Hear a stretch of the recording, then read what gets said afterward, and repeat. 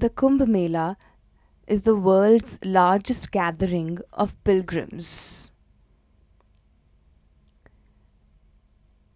This year at the Kumbh Mela, there were more than 18,000 people. Pragyaraj Mela authorities were responsible to manage them. 48 hours at a stretch, they kept an eye on all the pilgrims. They have achieved 3 world records. Out of the 3, in the first record, the PMA carried out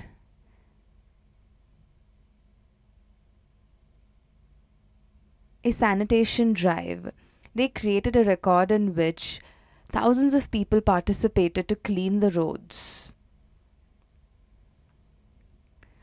For the second record, the PMA organized an event called Paint My City, which saw 7,664 participants.